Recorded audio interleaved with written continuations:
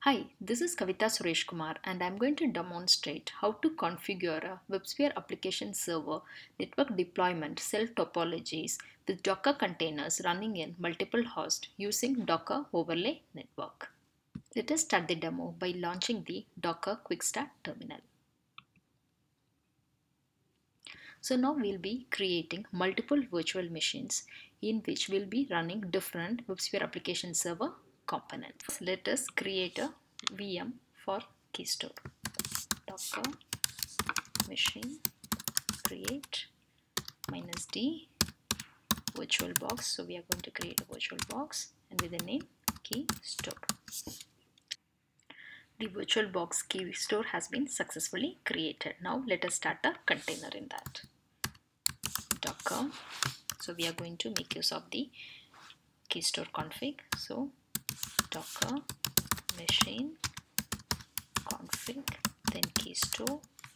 Then we are going to run this container -d in the background, then -p port association, and then we are going to specify the host name, that is console, and then we are going to specify the image name, program/console. Then we will specify the option -server -bootstrap. Press enter. Since the virtual box is new, it doesn't have the console image, so it has been successfully pulled from the Docker hub. Let us point Docker to talk to this virtual box. Docker machine env, then keystore. Now let us create a new virtual box which points to the keystore. The virtual box is getting created. The virtual box VM1 has been created successfully. Now let us create another virtual box VM2. The virtual box VM2 also has been created successfully. Let us create one more VM, VM3. Virtual box VM3 also has been created successfully. Now we will make the Docker point to the virtual machine 1. Docker machine env and then VM1.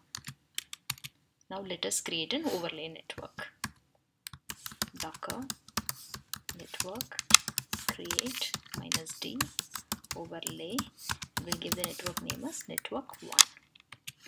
The overlay network has been successfully created. Let us confirm that. Docker network ls. So here we could see a new overlay network, network 1. We will check the images available in the VM1. Since it is a new virtual machine, there are no images available.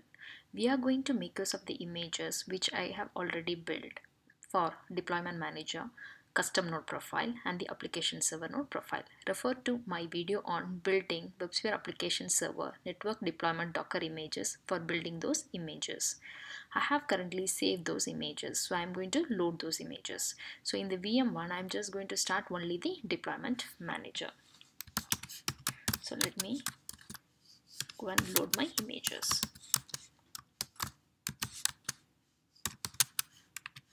So here I have all the 3 images, but in VM1 I'm going to load only the deployment manager image.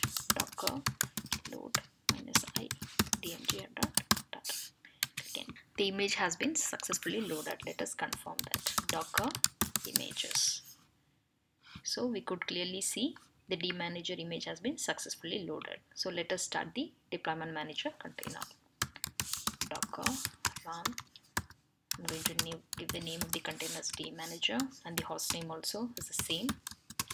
And then I'm going to specify the network equal to network 1, the overlay network. And then I'm going to specify the port to access the admin console. Then I'm going to run this container in the background, so -d, and then the image name dmgr. So now let us review the logs. Docker logs here equal to all to give the name of the container dmgr. So here we could see the deployment manager is going to come up. So in the meantime, let us load the images in the other two virtual machines. So let me start two more terminals to this val docker machine env, and then we will point it to the VM2. So now let us check for the images availability in the VM2 docker images. So since it is a new VM, there are no images available. So let us go and load the images as we did in the VM1.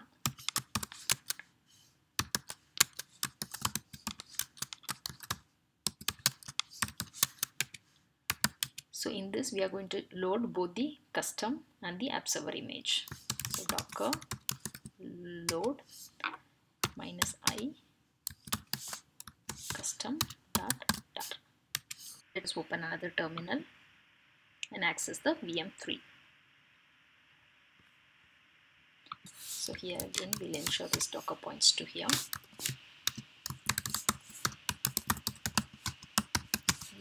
VM3.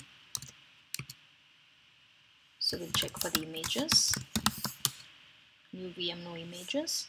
So now again, how we did the other two VMs, we will load the images.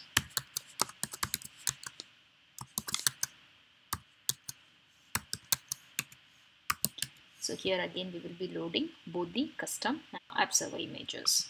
So first let's load the AppServer image. Docker load -i dot. So while the image is getting loaded, so let us go and check whether the deployment manager has been started. So it is coming up. So we'll see whether the custom is loaded. So that image has been successfully loaded. Let's confirm that docker images. So we could see the successful loading of custom image. Now let us load the AppServer image. Docker load -i AppServer dot. Manager has been successfully started in VM1. Now let us go and check the VM3 where the AppServer has been successfully loaded. So now let us load the custom image. Let's go back to VM2. Here again we could see the AppServer image is also successfully loaded. Let's confirm that. Docker images. So here we could see we have the custom and AppServer images available in VM2. Now let us start a custom container. Docker run name. We will give the name of the container as custom1. So hostname also custom1. And then we will specify the network. So both the things belong to the same network, that's the network 1. And then we will specify using the environment variable the node name. Is a node name equal to custom node 01. And then we will be specifying that the container will be running in the background using -d, and then the image name, that is the custom. Click enter. So the container has been successfully started. So let us review the logs. Docker logs save tail equal to all, and then the name of the container, which is custom1. So we could see here the process of federation has been started. So here also again we have seen the custom image also has been loaded. So let's confirm that. Docker images. So we could see both the custom and the AppServer images has been successfully loaded. The node has been successfully federated to the deployment manager and it has been renamed, and the node agent has been successfully started. Now let us go and start another custom node in VM3. Docker run name, we'll give the name as custom2, then hostname also as custom2.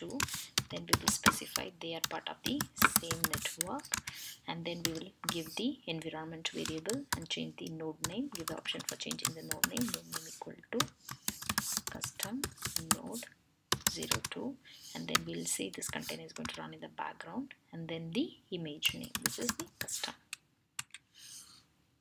So the container has been successfully started. Let's review the logs. Custom2.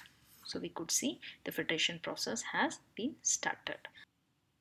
The node has been successfully renamed from custom node to custom node 02 and the node agent has been started successfully. Okay, so now let us go and launch another container, AppServer container in the VM2. Docker run. Let's give the name as server1. The hostname also same, server1. Then we will specify both belong to the same network, network1, and then again we will be using an environment variable to specify the name of the node.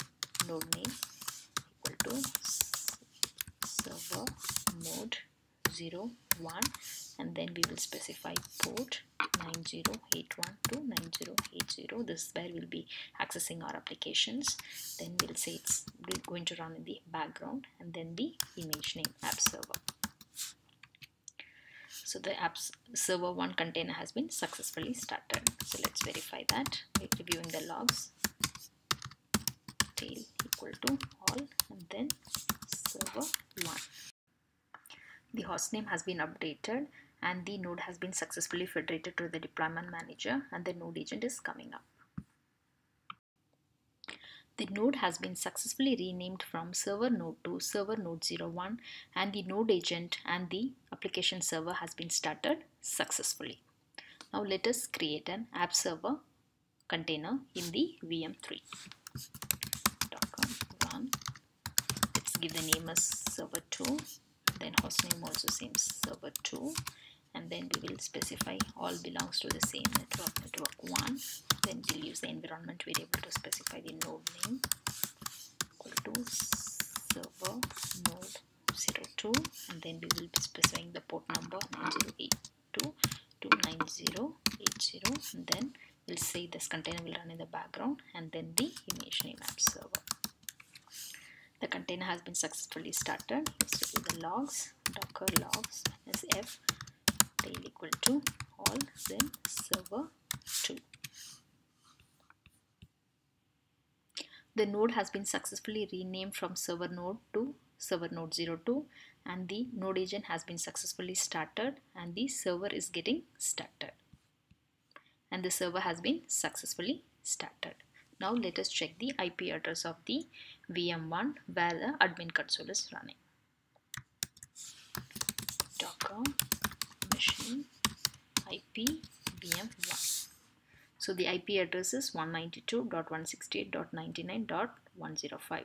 This is the IP address we'll be using to access the admin console. Now let us launch the web browser and access the admin console.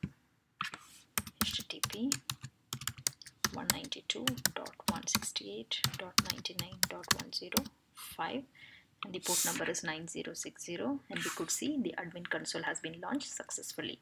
Let us go and review the configuration. Go to the nodes.